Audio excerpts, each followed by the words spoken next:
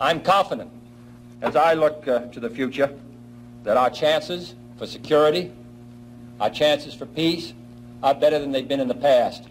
And the reason is because we're stronger. And with that strength is a determination to not only maintain the peace, but also the vital interests of the United States. To that great cause, Texas and the United States are committed. Thank you.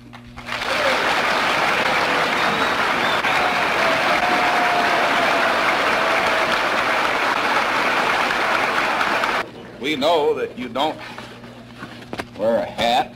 That lets you leave Fort Worth without providing you with some protection against the rain.